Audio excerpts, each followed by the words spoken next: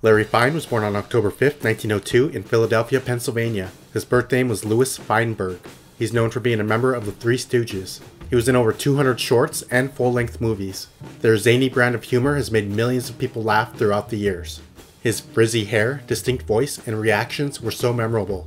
Moe, Curly, and Shemp were brothers. Larry was just a friend. He was way more than a goofball who was always tortured by Moe.